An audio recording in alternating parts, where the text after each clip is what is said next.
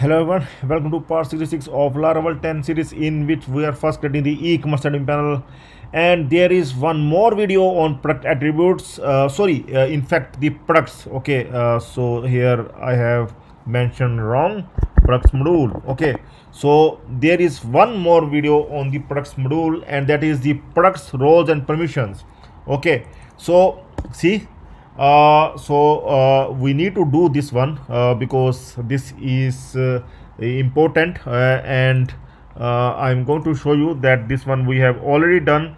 See, subadmins, we are going to give the access to the subadmins. We have done with the categories so far, with the CMS pages as well. Okay, and admin can give access to the subadmin for various features, for various modules. Okay, and for the products as well, the admin can give the access. Here I'm going to show you, like if we will click on this subadmin, we have created these two subadmin, means admin created these two subadmin, and admin can able to give the permissions to these subadmins. Like I have opened the John subadmin, and for CMS pages and for the categories we have given the permission.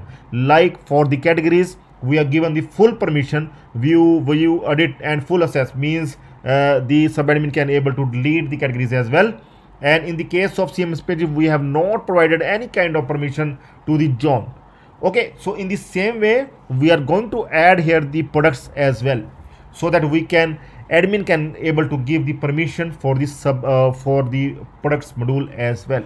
So that's why this one is pending. So we are going to do this one. I'm going to write it like this: products roles and permission. Okay, so after this we are going to start working on the brands module. Okay, so this one is the last video for the products. Okay, so let's start. First of all, we are going to modify the products function. I'm going to check the products function in the products controller.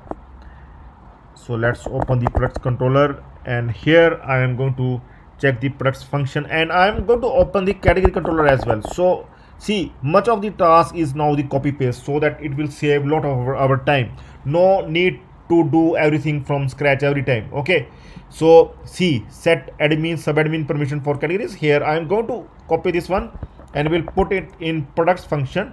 After this I'm going to put it here, and after that I'm going to make some changes. Okay, so here here I'm going to make like categories. I'm going to replace these categories with the products. Okay, so like this I'm going to replace this one as well with the products. Okay, in the same way, this one is fine, this one is products is fine. Okay, products module fine. I'm going to see here products, it will come as products as well. Permission for products. I'm going to search for the categories as well, that like, so this one is fine, and I'm going to remove some. Okay, so I'm going to check it here. Yeah, it's fine. Okay, so this one we are going to pass this products module here to our products.blade.php file, products.blade.php file, and here we are going to add the permission here as well. Okay, so I'm going to open the categories.blade.php file, and here you can see that we have provided the permissions here. Okay, so the same thing we are going to do here as well. So what I'm going to do here, td of td, okay, so here I'm going to add this one, and instead of this categories module, products module will come. We are going to make this change, and other than this this one we are going to add in the case of add edit. Okay, so I'm going to add it here, and the last one in the case of full access, then the admin can able to delete as well. Okay, so I'm going to add this one here. Okay, so last we are going to here add the end if. Okay, so what I'm going to do, everything seems to be fine, and here I'm going to change this categories module to the products module. Okay,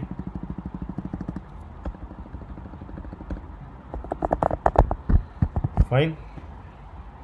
So now I'm going to refresh here once, that there must be no issue, though we are going to check in subadmin. Okay, admin role, we are required to add the admin's role, like we have added here. Okay, model, admin role model, here we are going to add it like this. Okay, so auth as well we are required to add in product controller. I'm going to add the auth as well. I'm going to check now it seems to be fine. Okay, see, I'm going to check the products, so it seems to be fine, but here I think that thing is missing. One thing is missing here, session value is missing, that we are required to put here so that we can able to select the products at the left sidebar. Okay, and this one is also required in case of add edit, so that we can able to select the products every time when products get selected. Okay, so here you can see session is also required. So all these kind of we are required, all these kind of things, session, db, image, auth. Okay, so now you can see, now we able to select the products at the left sidebar as well.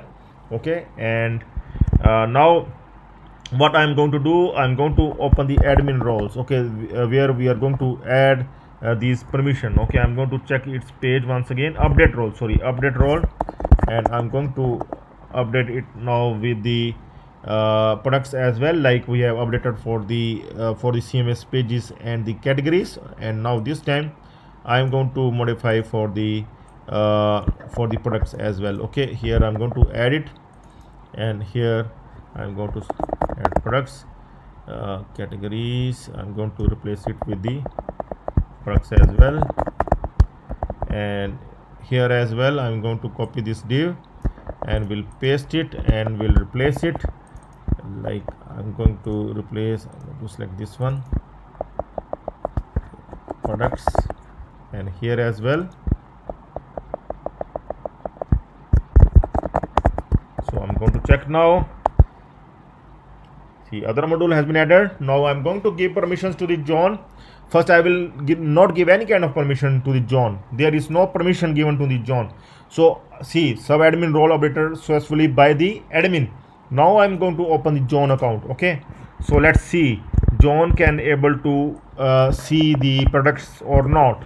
So now the John must not able to see the products. So let's see, because the admin not given any kind of products permission to the John, so the John must not see the products. So let's see, John is going to click on products and there must be no access. Let's see, no access. Yes, it's fine, this feature is restricted for John. Okay, so it is saying this message to the John, saying that this feature is restricted for you. Which feature? Products feature. Okay, now we are going to give the view access.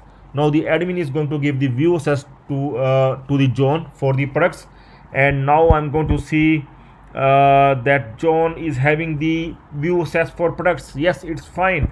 Now I'm going to give the view edit access. Here you can see there is no actions here. The John can only view but can't edit. And one more thing we are required to add. See, John can't add the product as well. So here also we are required to add the condition. I'm going to see whether we have added the condition there. Yeah, we have already added the condition here. So this condition I'm going to add for the products as well, for the add products. Okay, so here also we are going to add this condition, so the John can't add in case he don't have that edit and full access permission, so he can't able to add the products as well. Okay, so here it will come like products module. So now we are going to check here.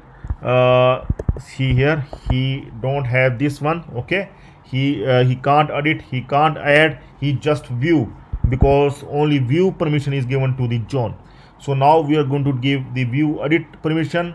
Okay, so let's see, now this time there must be add permission as well. John can able to add the products, John can able to edit the products as well, John can able to make the products active and inactive as well. Okay, so now these permissions are given to the John, and now finally full access is given to the John. Now the John can able to delete the products as well. Okay, you can see delete icon has also come up for the John.